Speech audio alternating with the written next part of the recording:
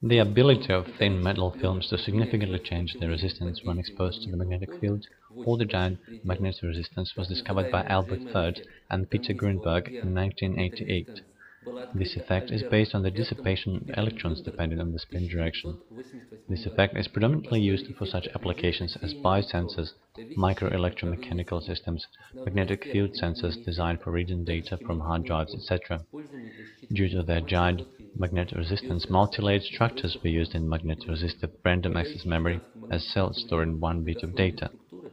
The most popular industrial application of GMR today is spin valve-based sensors. A typical sensor that is based on the GMS consists of 7 layers, which include the following: a silicon substrate, a closed binder, a sensor non-fixed moving bed, a non-magnetic layer, a fixing pinning layer, an antiferromagnetic fixed layer, and a protective layer. The closed binder and the protective layer are often made of tantalum, while copper is used as the non-magnetic layer.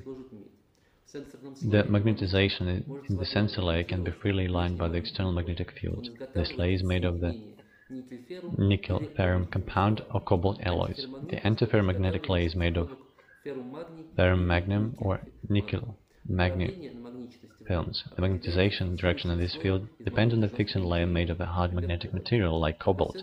A sensor of this kind is characterized by the asymmetric loop, which is associated with the presence of the hard magnetic layer that fixes the magnetization direction in the operating field range.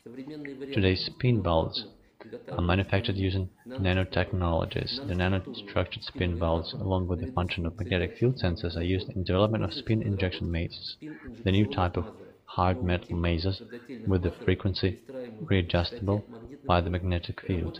This device operates in the millimeter and submillimeter frequency ranges.